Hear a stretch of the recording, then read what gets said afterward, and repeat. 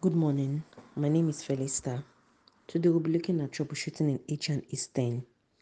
Sorry I've not been able to do this video, but today we'll get it done.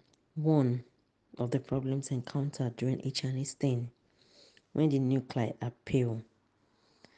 The Haematoxylin stains the nuclei during H&E staining. So when the nuclei are pale, the cause could be that the Haematoxylin was not left for the sufficient time it ought to stay, or the differentiation step was for too long.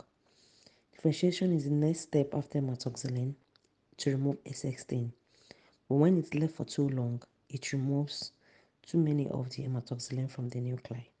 So that is why we get the Haematoxylin, the nuclei staining pale. So the remedy is staining the slides at the right time with Haematoxylin and not leaving the differentiation for too long.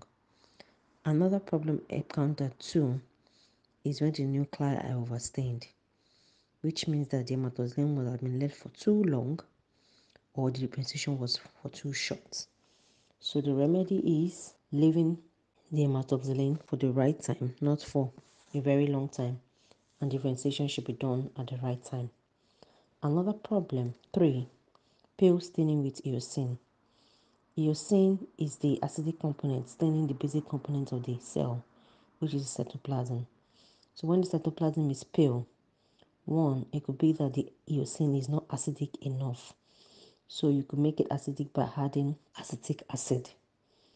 So the remedy is ensuring your eosin is acidic enough by bringing it to the acidic state of pH of 4.6 to 5.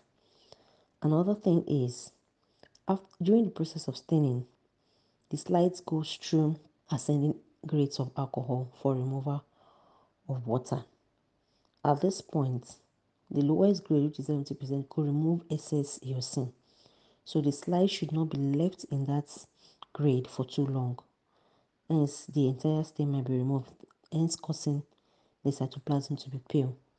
So like I said, the remedy for pale staining with eosin is making sure the eosin solution is acidic by bringing it up to 4.6 to 5 pH with acetic acid and ensuring the slides are not left for too long in the differentiating medium. Another problem, the fourth one now, is cytoplasm is overstained.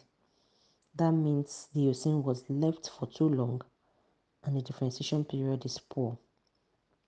So the problem could be that the eosin was left for too long and passing it through the differentiating alcohol too rapidly for good differentiation of the eosin to occur.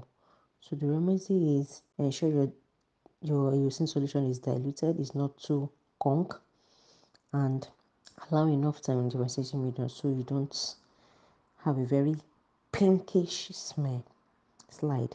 When there are water bubbles microscopically in the stained slide, the cause could be that the sections were not completely dehydrated and water is still present in the mounted slide. You know, like I said, after you stain it to your sink, you are moving through ascending grades of alcohol to remove water. So when these water are not completely removed before cover slipping, you could still see them microscopically. So the remedy is to remove the cover slip and the mounting medium with Xylene. Then return the slides to fresh absolute alcohol. After which the sections are dehydrated, clear with fresh Xylene and mounted again. So we mentioned 1, 2, 3, 4, 5 problems now. So let's go to the 6th problem. Another problem we could encounter when we are staining is when the water and the slides turn milky when the slides are placed in water following rehydration of alcohol. This is when we just want to start staining. After you've done your microtomy, you've made sure your wax have removed, you put them in Xylene, and you want to take them to Haematoxylin. Before going to Haematoxylin, we need to rehydrate the slides by taking them through descending grades of alcohol. Descending, I mean by taking them from 190 to 7 so they can hydrate water. So at this point, when your water and the slides turn milky, that shows that Xylene has not been completely removed by the alcohol. We're taking from xylene to alcohols, then to haematoxylin. So when the alcohol does not completely remove the xylene, you get to see a milky slide. So the remedy is you change your alcohols, bag the slide up to absolute alcohol and dehydrate this section to remove the water from the slides before you proceed. So the seventh one, when white spots are seen in the section following the deprioritization step. The prioritization step, that is the waxing, is a step after microtomy when you place your slides in the hot plates. If you're using an automatic stainer, there's another heating chamber to remove the wax. So when the point where you're trying to remove the wax, then you take it to xylene before you start your staining. It's the deprioritization step. So when you see white spots in your section microscopically, the cause is these sections were not dried properly before beginning deprioritization, or the slides did not remain in xylene long enough for complete removal of the paraffin. Like I said, after microtomy, you allow your slides to dry off water, then you put them on the hot plates. Then from the hot plates, you take them to xylene before staining them from xylene, descending grades of alcohol to rehydrate the slides before going to water, then haematoxylin. So when the wax is not completely removed and the xylene also was not left, and the slide was not left enough in xylene to remove the paraffin, you get to see these white spots. So the remedy is ensure your slides are well dried before taking to drying. Then when they are in xylene, please give them sufficient time in xylene so they can remove excess wax. Another problem is when we have blue-black precipitates on top of your section. The cause could be that the metallic sheen that develops on most haematoxylin solution has been picked up by the slide. Like I said, you're seeing blue-black precipitate. Most times it's come from the haematoxylin. So the solution is ensure you filter your haematoxylin daily, depending on your work volume. If you have such a large volume, every day the haematoxylin solution needs to be filtered before staining your slides so you don't have the blue-black precipitates on your slides after staining, which could have been picked up by the slide in the haematoxylin solution. So another problem we'll be looking at is when you have difficulty in bringing some of your tissue in focus with the light microscope.